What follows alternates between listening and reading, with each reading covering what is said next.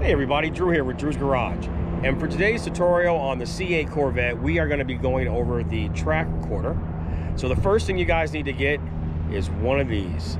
And listen, if you're new to the channel, hit that subscribe button, hit the bell for notifications, and let's see how everything works.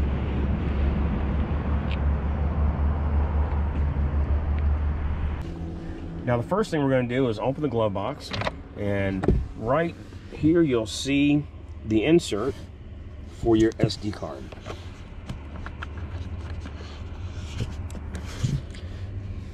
Connects in. So once you've put the SD card in, you want to go over on the screen to the second screen where the PDR is set up.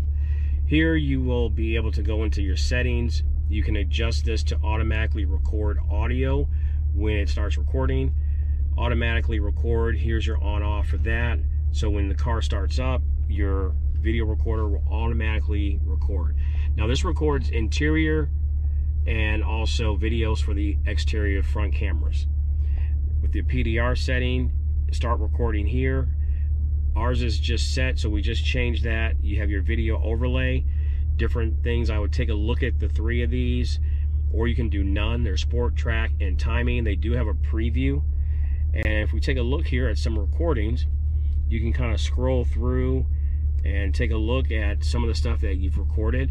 Remember to just start from the beginning, so you'll have to scroll through. Best thing to do is pop it out, put it in your laptop or your computer, and you'll be able to take a look and review your videos and edit your videos.